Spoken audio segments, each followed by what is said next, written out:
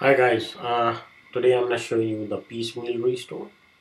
So basically what the piecemeal restore is that to do a piecemeal restore you must have your database created in the file groups. So here is the command to create a database. As you notice, we are putting the data files and in separate file groups. So when I create the database, it creates the database along with the file groups. So if we check in the properties, as you can see, these are the file logical names and physical name of the files and the file groups. And here is just the file group information. So that right now the default file group is primary. Uh, Next, this part is not required, but I just put here the page verify checksum, just enabling it so that we can detect corruption. Okay, so next step I'm gonna do is I'm gonna modify the default file group for the database from primary to read-write file group. What it means is that when you create an object, table, or index, it will be created in a read-write file group by default.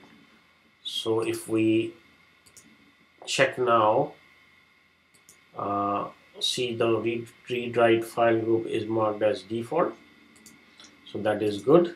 Next step, I'm going to create a table in the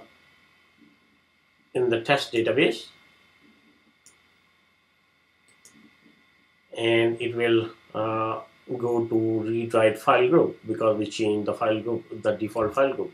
Next, I'm going to insert some records in that table, and note and next I'm going to do is I'm going to create another table, what I'm creating in read-only file group, and then I'm going to insert records. Let's do it together. So basically, the read-only, this object XYZ has been created in read-only file group, but it is created there because the read-only file group is not yet read-only. So now what we're gonna do is we're gonna mark the or change the file group from read write to read only. Issuing the command to make the read only file group read only. So that's done. If we check here in the properties now, you can see this file group is read only now.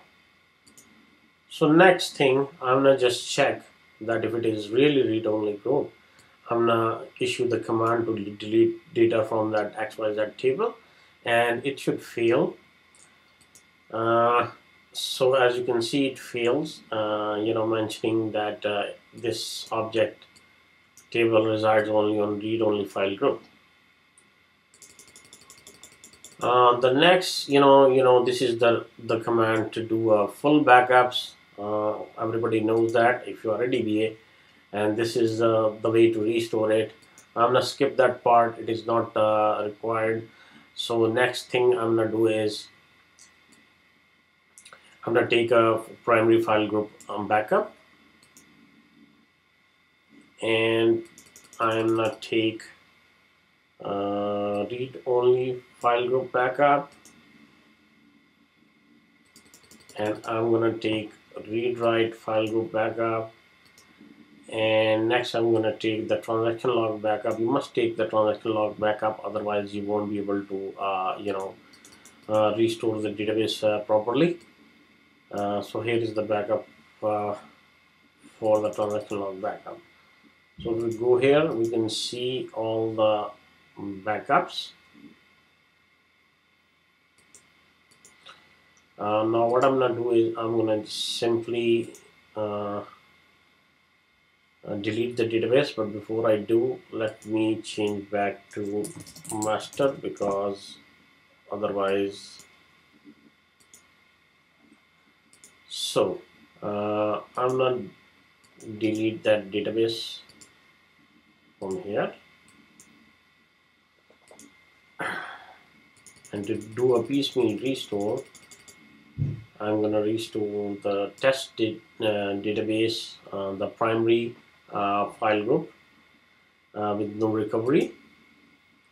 And the next step, as you can see, the restore is successful. If I refresh it, we can see database and it's in recovery, restoring state. So the next, I'm gonna restore another file group, Readwrite file group, and then I'm gonna restore the read-only file group,